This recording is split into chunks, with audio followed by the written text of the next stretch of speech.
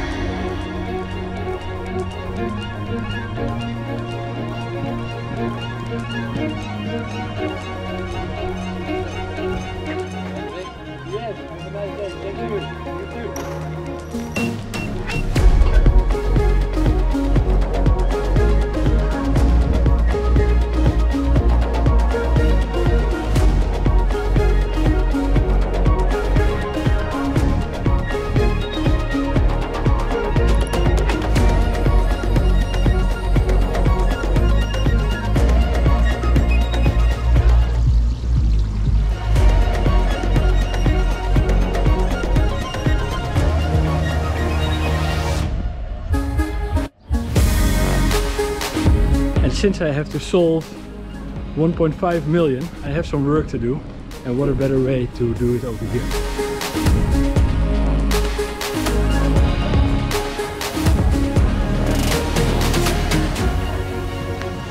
So, and if you want to be successful in business, you have to surround yourself with successful people. And what a better place to start and find successful people than here in one of the best marinas in the Mediterranean and in 5-star hotels. So let me show you around here in Porto Montenegro.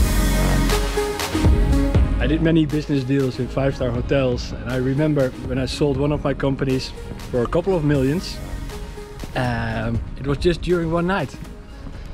This business partner, he invited me for dinner. And then he just asked me the question, Gerben, I just want to buy your company, please tell me the price. So I really feel that entrepreneurial spirit over here, and that something will happen over here, because the history of Porto Montenegro is amazing. And can you imagine that just 15 years ago there was really nothing over here? It was just an old naval shipyard, and now you can see it's not just a marina. So over here you can see the 5-star Regent Hotel. And here they have all the fashion shops with all the big brands like Balmain, Alexander McQueen, Valentino. And I know that Dior is opening soon over here.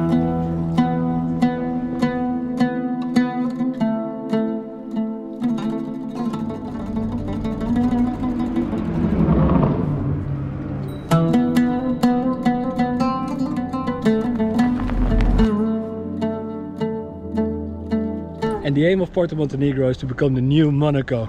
And if you look at all the iconic super yachts over here, so you can see the motor yachts, but the most iconic is of course the Black Pearl, as we mentioned multiple times before. But yeah, when I just see the 3 masts, then man, this is still something special every day, and it's a pleasure to wake up here every morning. But it's not only super yachts over here, so you can berth here with just a normal boat. They start from 6 meters up to I think more than 100, because I think the Black Pearl is around 120 or something.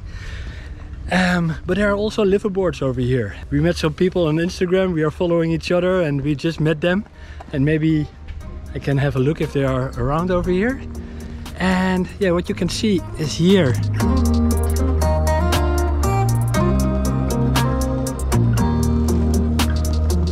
So it's a nice mixture of people and boats, from liveaboards to, let's say, billionaires. Everything is mixing up, and that's also the beauty of Porto Montenegro, because it's not completely locked.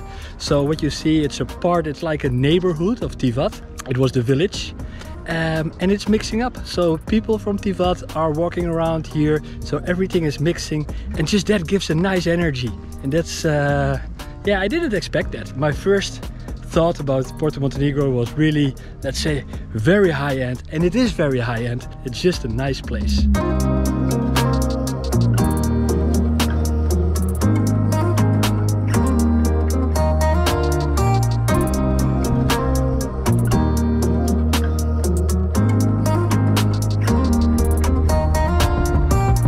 So this is the map. So we've got a helipad, we've got an international school, we've got here the Regent Hotel, here the residential retail village, the marina office, all the facilities, and we are berthed, let's see, D15. D15, we are berthed over here. For us, the first time when we came here in Porto Montenegro, or in Montenegro, the first time was with the Land Rover, when we just crossed it and we didn't know what to expect. We never heard about Montenegro, and then we came with the boat, and it was for us the purpose to fuel up, because you can fuel up here tax-free. That's yeah, I think one of the reasons why also all the big super yachts are over here. So that saves 45% because it's outside the European Union.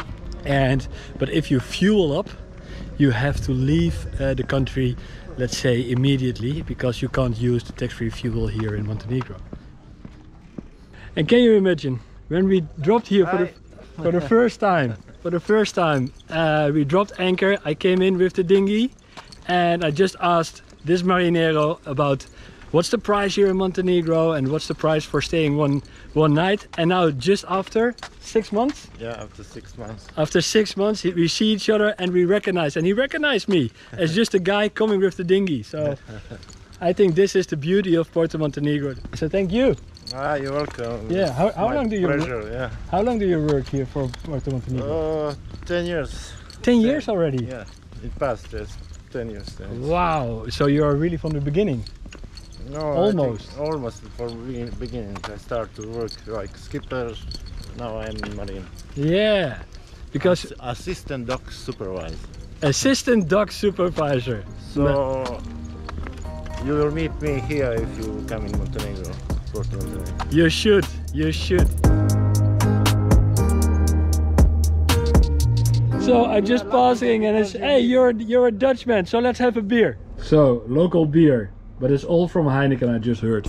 But walking around, and I just met René. He's from Holland, he's from Rotterdam, and he's inviting me to have a look at this motor yacht, Northern Marine. Great.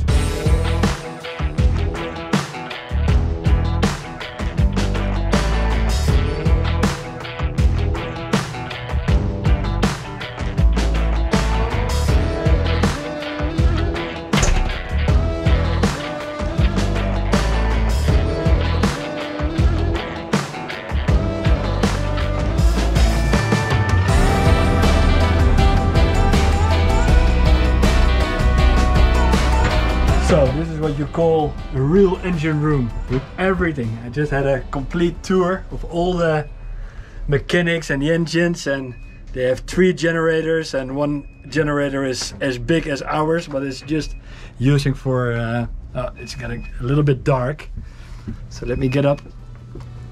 But it's yeah, it's amazing to see.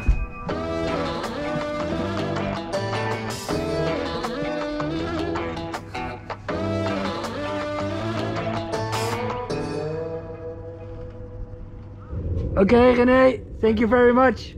See you. See you. Bye. Bye.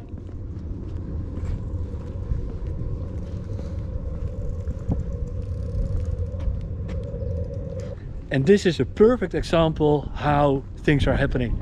I'm just passing by, he says, hey, you're Dutch, let's have a beer. And I got a perfect tour on this beautiful ship. When you are in an environment like this, you meet interesting people.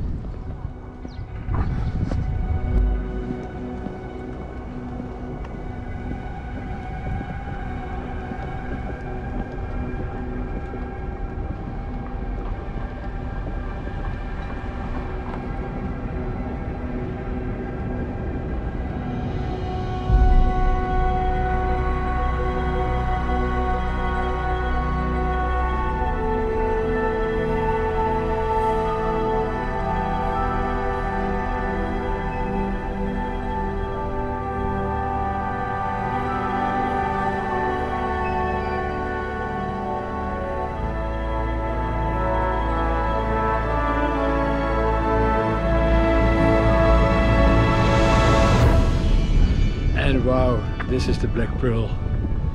It's magic to walk this close by.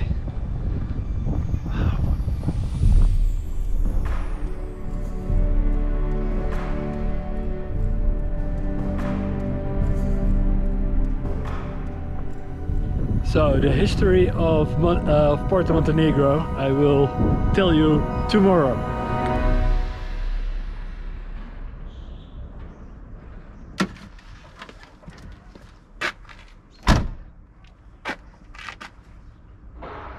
So good morning, new day, new challenges, new opportunities. So now I'm taking you with me to where everything started. So everything started in 2007 when a Canadian visionaire called Peter Monk decided to purchase the former Yugoslavian boat yard. And he was here, he stood here, and then he was thinking, let's create the most beautiful super yacht marina in the Mediterranean. And I believe he did. And he got support, or he got investors. One is Bernard Arnault, founder and owner of Louis Vuitton and Moet et Hennessy. That's how it all started. And you can see there's the old submarine is still here. And here at the back, they are still building, because they started with phase 1 over there.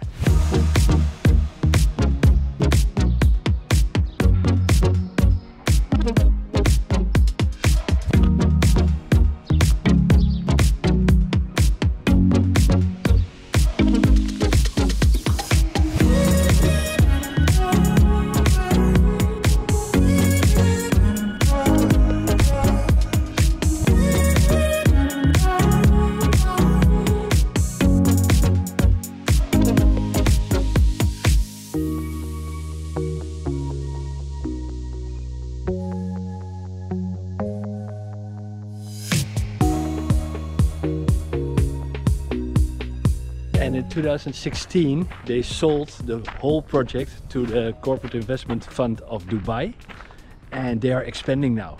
So what I heard is they expanded with another project, and that's what's going to build over there. It's called Boca Place, and it will open, what I just saw, in 2023. And they invested another 500 million euros into this complete project. And yeah, so when you feel here is the entrepreneurial spirit, here everything is going, it's building, it's moving.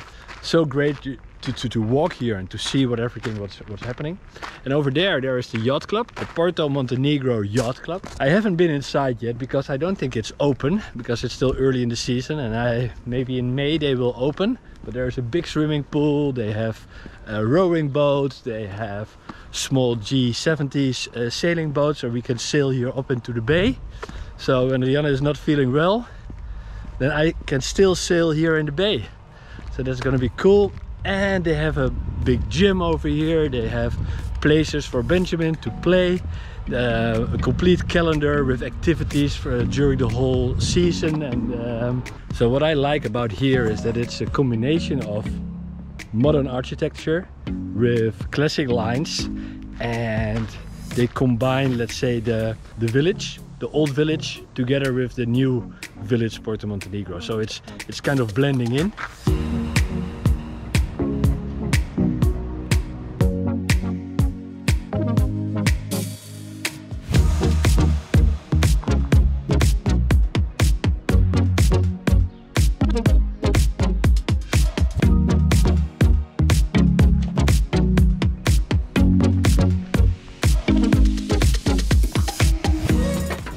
So what to do? Yeah, I'm so excited to be here, and I invited a lot of business partners, former business partners of mine, so they are coming over here. And I just don't know exactly what will happen, but I have that feeling that something will happen. And I met a lot of interesting people already here, also a Dutch investment fund in whiskey. I was just walking around with Benjamin, and he just hit one of the guys with his bike, and we got in contact. We figured out we were Dutch, of course, and they just opened their office over here. So it could be something in investment funds, or real estate, or hospitality, or yachting, or even maybe a new technology startup. So the opportunities are here, and I have the feeling that something will happen here, and we will start something. Yeah, so it's a very interesting time now with Rianne being pregnant. Benjamin is going to school, so in the morning we have a little bit of free time for ourselves to get everything up and running. So Porto Montenegro is treating us well. It's a pleasure to be here. Yeah, I'm looking forward to keep you updated about all my business adventures over here. So let's see. But first, let's have some proper breakfast with Rianne.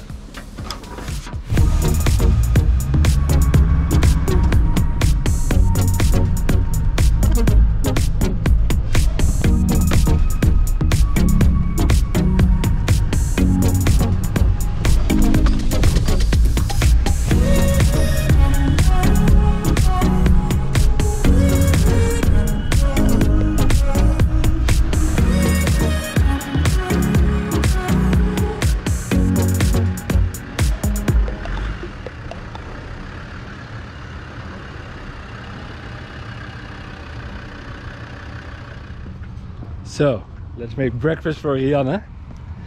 Luckily she's feeling a little bit better every day, getting more productive, and it really changed the world for us.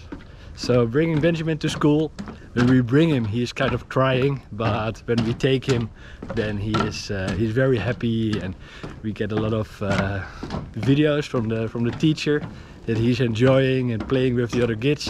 And of course it's not easy because everything is in a different country, different language, sorry. Yeah, so let's see if Rianne is awake. Good morning. Hello. Good morning. I'm not prepared for filming. You're not prepared for filming? No. Okay, so I should make some breakfast for you.